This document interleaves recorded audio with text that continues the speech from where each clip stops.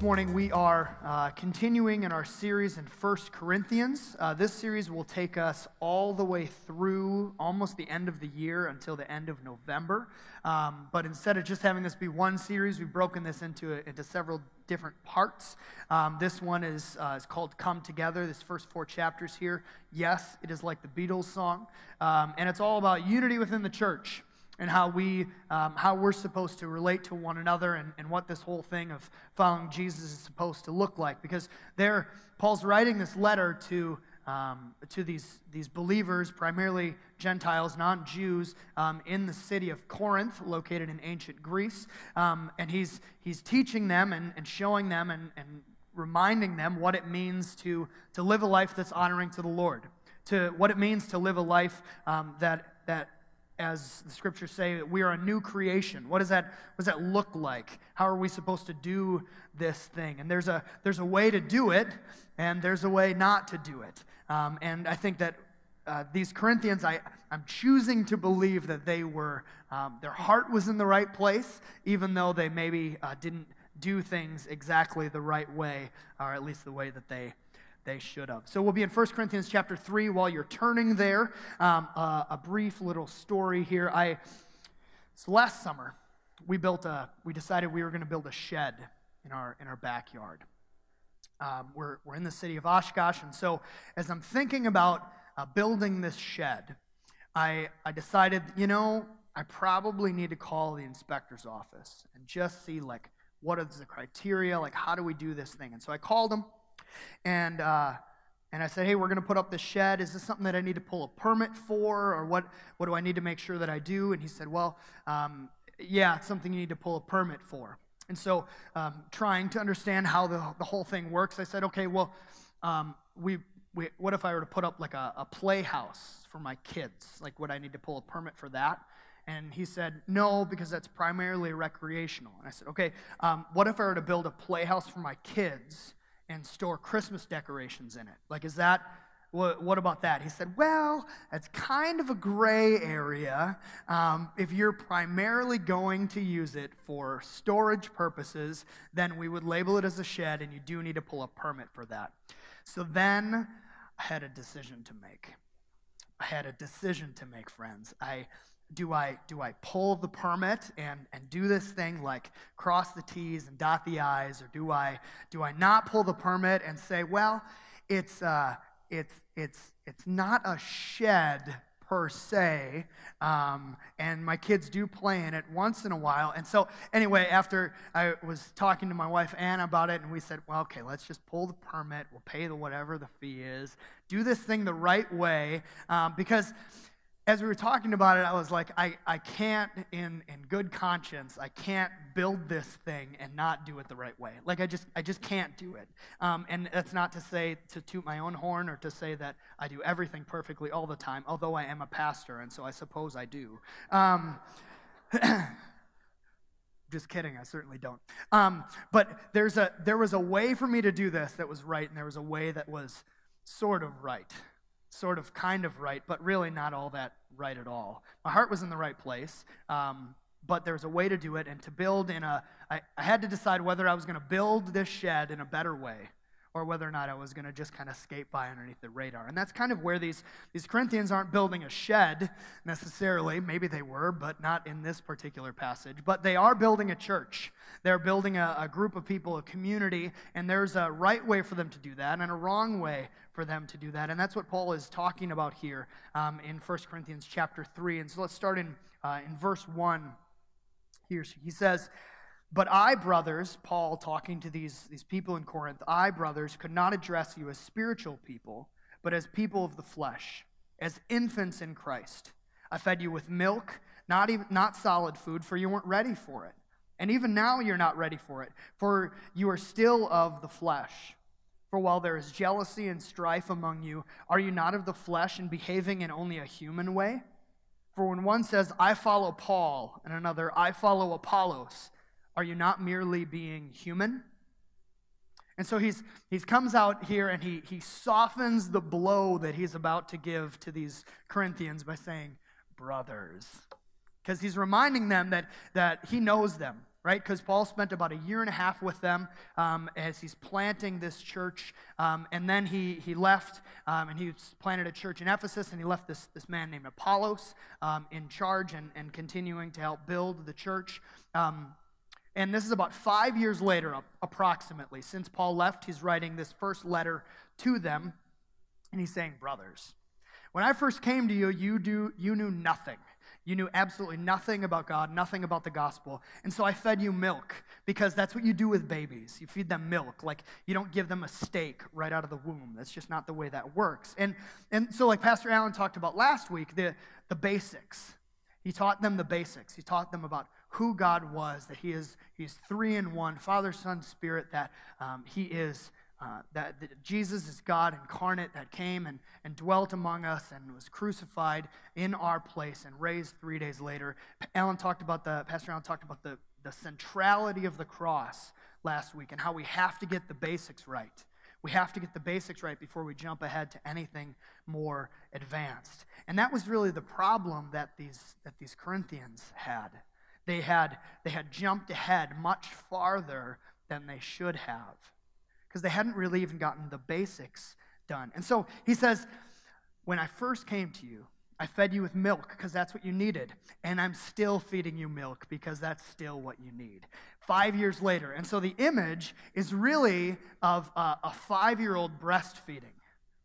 Is the image that, and so these Corinthians are kind of like, it's like semi-insulting, Paul. What are you trying to say about me right now? Because, and another part of this is that they think they're so mature and wise. Because in the city of Corinth, they were proud of their intellectual snobbery. They talked about the finer things in life and the really deep part of what it means to be a human being. Let's grab a coffee and let's talk about what it means to be human. And so they would talk about all these deep things, and when Paul says, listen, you got no idea what's going on here, you should still be eating milk. It's kind of insulting to them, but he's reminding them that, like, you don't have this whole thing all figured out. You understand all of these deep concepts, and you debate about all of these things, but you're just infants. I know you're infants because of the way that you're acting. If you were as mature as you think you are, you wouldn't be having these disagreements and these arguments. And he says that they are people of the flesh. Now, when we read the word flesh, when you first read it, it's like, I'm a person of flesh. I have meat and skin on bones. Is there a different type of person that I'm unaware of? Yes, there's on one level when he says flesh, it's meat and bones and body and physical form. But on another level, he uses the root Greek word sarx, S-A-R-X. So you spell that. And the idea here is that it's this physical, but it's also this sinful human nature. Now, not that those things always go together. Physical doesn't always mean sinful, but he's saying that it's the sinful human nature. And then he says, you're people of the flesh. You're people who are still combating this old sinful nature. You're not spiritual people. And when we think about spiritual, we think non-physical. We think like doing yoga and like prayer and worship and like meaning of life type stuff. Like that soul care, that soul health, being peaceful in your soul. And while on one hand, that's certainly true, that's not what Paul means here. When he says spiritual, he means of the Spirit, as in like of the Holy Spirit. So he says, your people that are marked by flesh, by sin, by that sarx, you're not spiritual people. You're not people of the Spirit. Now, it's not a salvation thing. He's simply saying, you're not acting like a Christian. You're not acting like Jesus. You're acting like a sinful person. And so one of the first things that we can learn from this is that spiritual maturity isn't necessarily how much you know, but how you conduct yourself. Maybe that's a better gauge of how spiritually mature you are is how you conduct yourself. Because these Corinthians knew a lot. They talked about a lot of different things. They debated a lot of different things, but they had the maturity of an infant. You're still being worldly. And as he points out, it's because of the factions that were starting to form within this church. I follow Paul. Well, I follow Apollos. And then they would argue about it. Because in the ancient city of Corinth, if you wanted to have fun, you didn't go see a movie because movies weren't around yet. You don't go watch Netflix because there were no screens. You don't go for a drive because cars hadn't been invented yet. But no, if you want to have fun in the city of Corinth, one of the ways to have fun is you would go see a sophist speak, a philosopher speak, or you would go and see a sophist debate. Now, a sophist is a philosopher who would debate for entertainment. And so, and because this was a fun experience for these citizens of Corinth, these sophists made a lot of money. They made a lot of money, and they would charge people to come and listen to their grand oration skills and the arguments that they would put together and the way that they would debate with these other philosophers, these other sophists.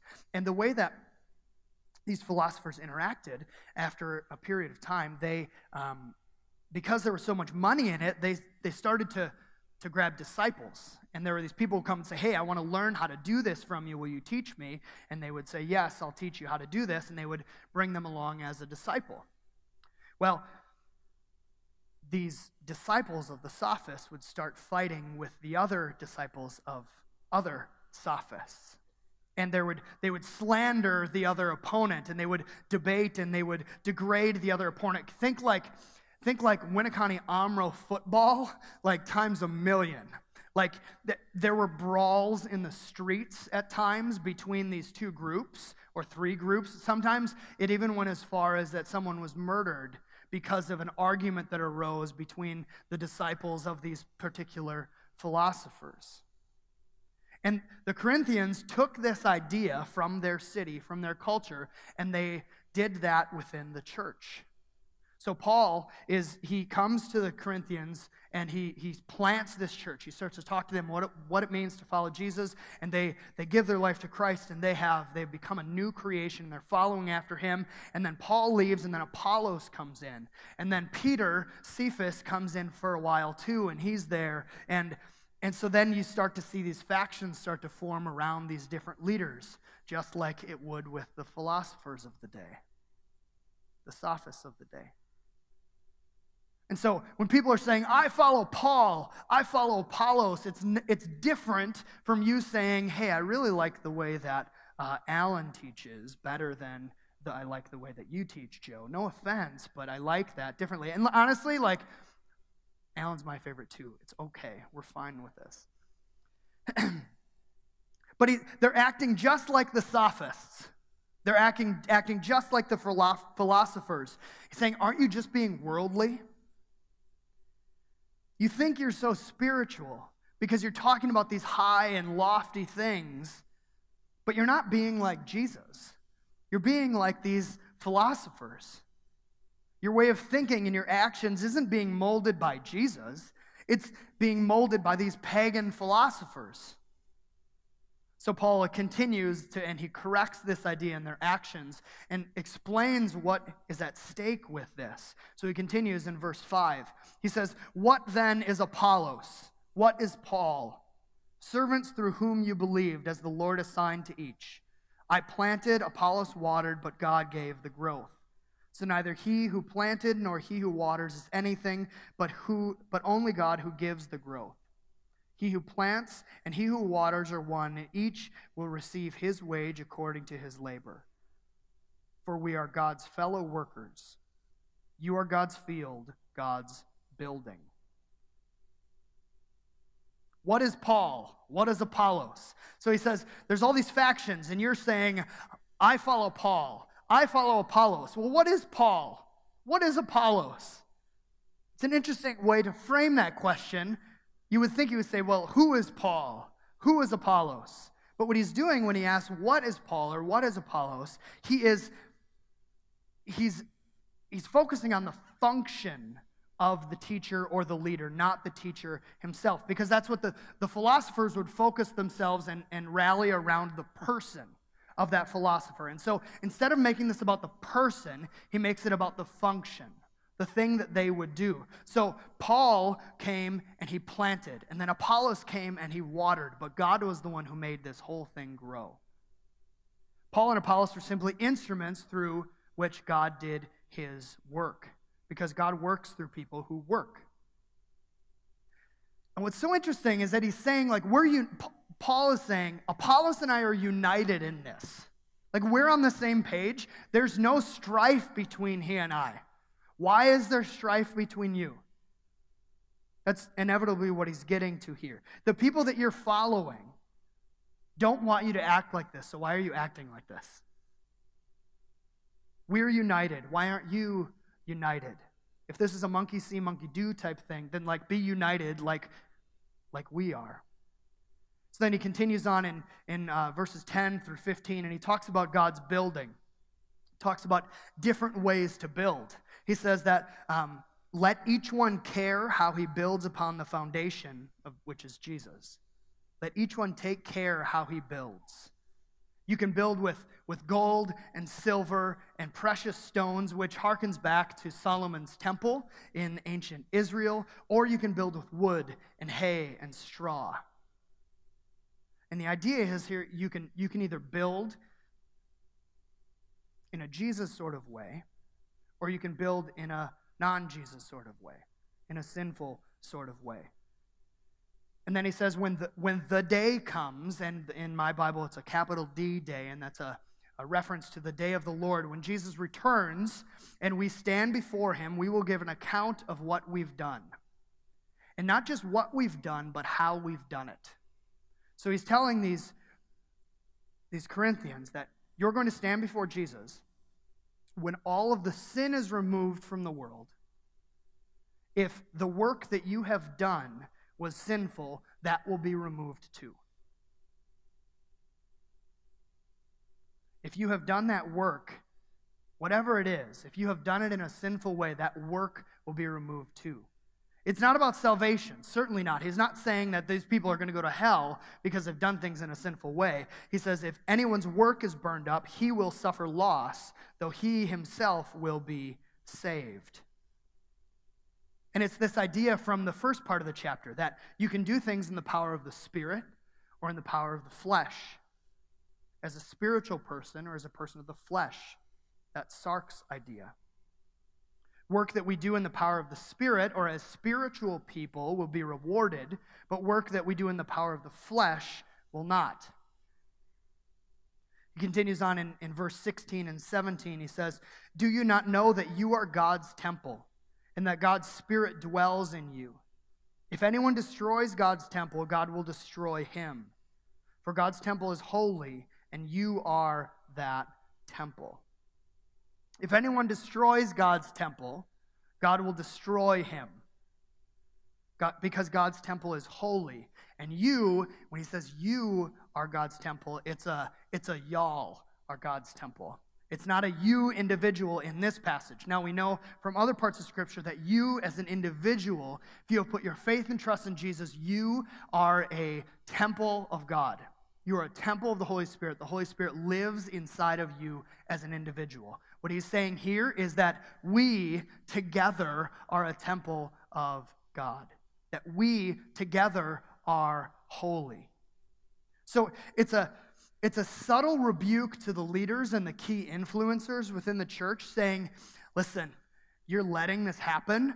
Worse, you're instigating this. You're not just letting this happen, you're making this happen. You're taking this template of the philosophers from your surrounding culture, and you're doing that within the church, and that's not the way of Jesus. The type of jealousy and strife that you are bringing into the church is not of God. It's a rebuke to the congregation saying, you are holy, and you're building something holy, and you're building it in an unholy way.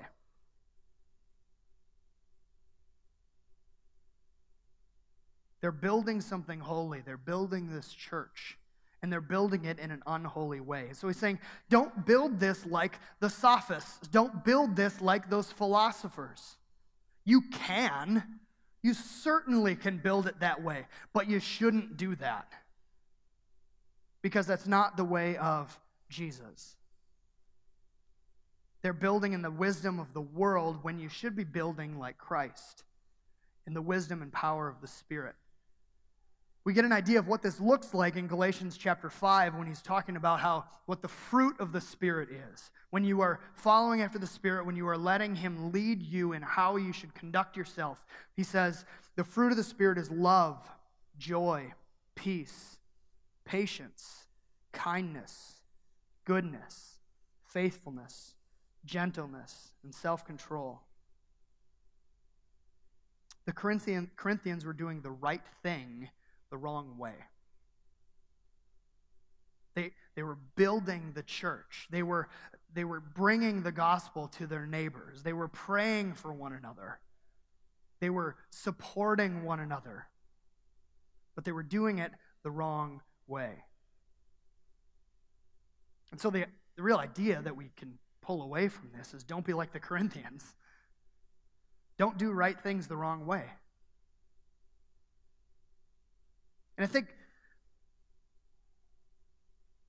most of us have a general understanding of that. That, like, it's not okay to have an affair.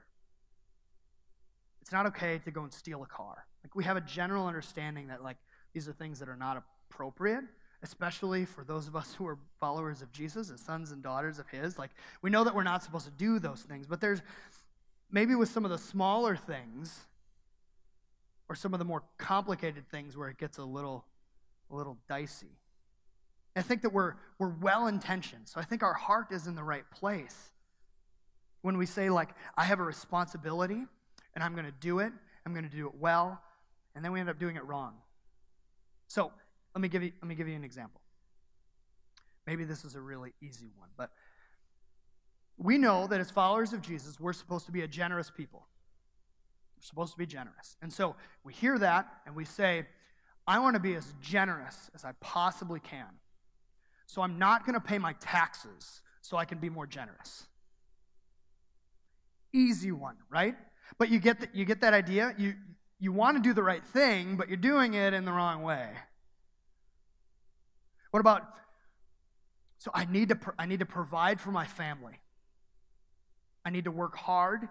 And I do. I work really hard, and I provide for my family. My family we have a good life.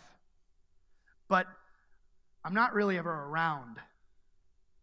So functionally, I've abandoned my family in the pursuit of providing for them. It's a sin of virtue. We want to do the right thing. We're trying to do the right thing, but we do it in the wrong way. Or maybe another one, if you're in your community group and you're talking about prayer requests, and you're sharing prayer requests, and you say, hey, we really need to pray for this person. You're going through a really hard time. This happened, then this happened, then this happened. You want people to pray for them, but you've just gossiped about that person.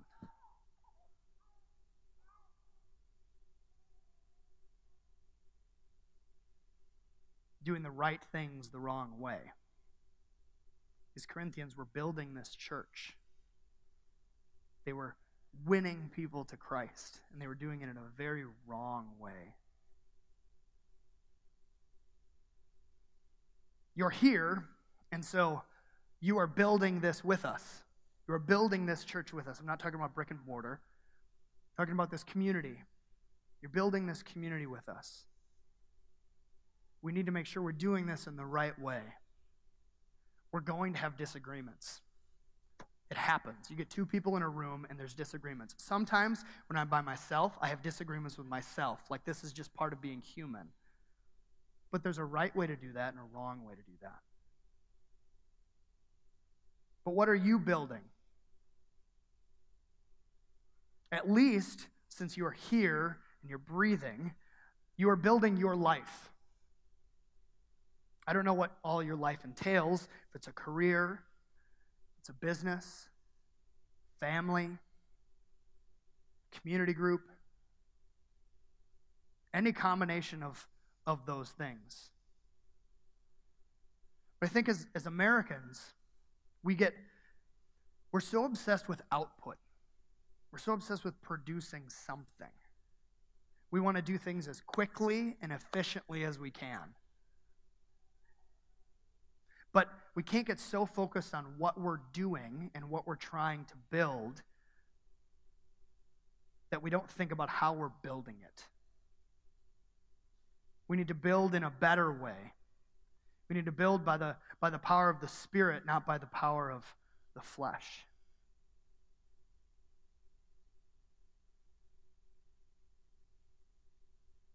So what are you building?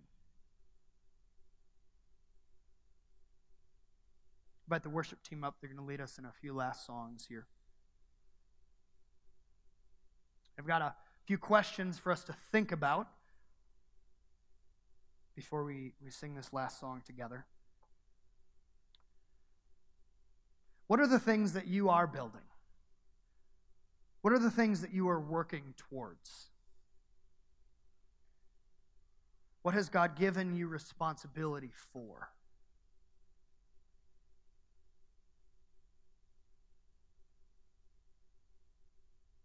What are you building? Are you building it in the power of the Spirit as a spiritual person?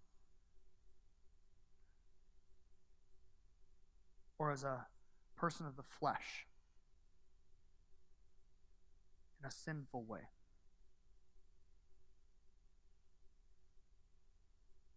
And if you're building things in the power of the flesh, if you're just like, I think that's me.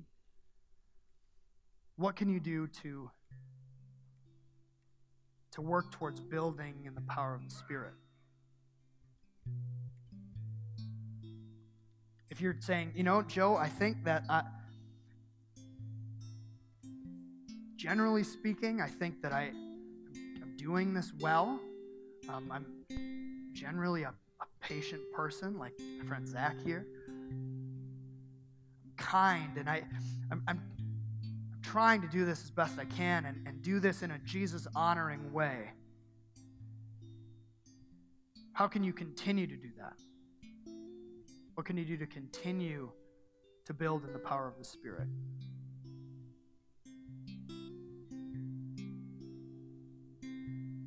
Because God doesn't just care about what we do, He cares about how we do